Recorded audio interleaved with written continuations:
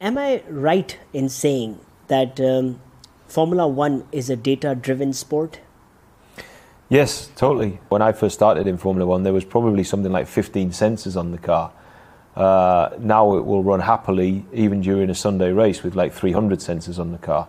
And from that 300 sensors, you're often generating something like 5,000 data channels.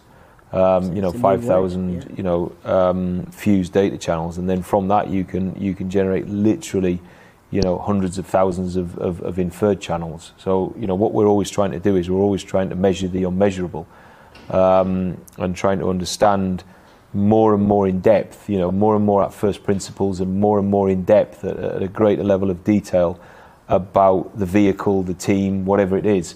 So we use data to drive every decision in Formula One. It would be unheard of that somebody would just come and say, it's my opinion that the car shape should look like this, so let's do that. Everything is driven by the very, very simple and clear mission of trying to build a fast Formula One car. In Formula One, it's really simple, right? It's just about how fast you can make your Formula One car, and can you make it faster than anybody else?